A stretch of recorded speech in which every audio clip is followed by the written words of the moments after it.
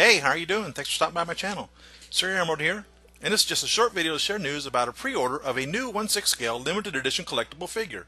Stanton Mason Art and Design is very proud to present you with one of the most iconic comic characters of all time, the Mask from the 1994 feature film.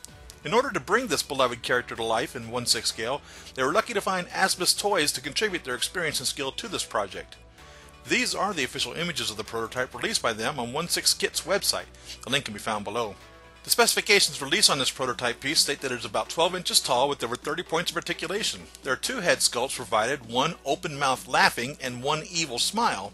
The figure also includes 5 pairs of interchangeable hands, including 1 pair of pinched finger hands, 1 pair of relaxed palms, 1 pair of pointed first finger hands, 1 pair of opened palm hands, and 1 pair of grasping palm hands. The figure comes dressed in his iconic 50s styled yellow suit, which has been patterned and custom made to be movie accurate.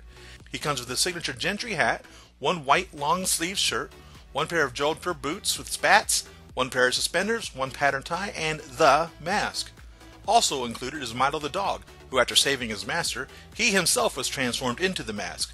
So included is an interchangeable Milo mask head, which attaches via a magnet, allowing you to have regular Milo or mask Milo. In my opinion, this figure looks amazing and is easily recognized as the character brought to life by Jim Carrey. Pre-order is open until the 24th of September 2016, and it is listed at $160 with an anticipated scheduled release of Q4 2016. Thanks for watching, everyone. Please comment below your thoughts on this figure. Will you be picking him up to add to your collection? Follow me on Twitter and Facebook at Siri.Emerald. Follow me on Instagram and Pinterest.